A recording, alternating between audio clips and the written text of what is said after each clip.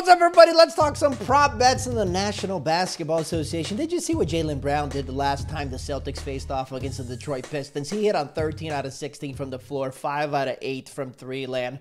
Jaylen Brown's hitting on 41.4% of his three-pointers this year. It is a career high, averaging 2.4 makes per game. Okay, so the Celtics and the Pistons face off tonight in Boston. Detroit cannot defend the three ball, permitting a percentage of 39.4%, which is the fourth worst mark in the NBA. So where am I getting at? Jaylen Brown's going to have at least three-pointers in this ballgame, and Boston will win. That combination is paying plus 154, according to betonline.ag. Okay, the Cleveland Cavaliers and the Portland Trail Blazers are facing off. It's going to be Dame time.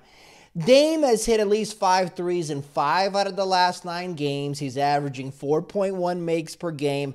He has 15 threes in his last 3 ball games in 33 attempts. Cleveland is absolutely atrocious against the three ball. It's the second worst team in the NBA defending the three-point line. So Damian Lillard will have at least 5 threes in this ball game, paying minus 108. I was kind of leaning towards at least 6 threes, but I'm going to stay with 5. Okay, Denver and Oklahoma City. Now, rebounds are not the most exciting statistic of all time, right? But Denver is the 3rd worst rebounding team in the league in total rebounds, and Oklahoma City is number 1. Where am I getting at? Darius Bazley. He leads the Thunder with 7.6 rebounds per game. Did you see what he did against the Lakers the other day? He had 16 rebounds. He's got at least 10 in 3 out of the last 5 games. So I think Darius Bazley, power forward of the Oklahoma City Thunder, will go for at least 9 rebounds at plus 104 against the Nuggets tonight. We shall see what happens. For everything regarding the world of betting, you can go to oddchart.com.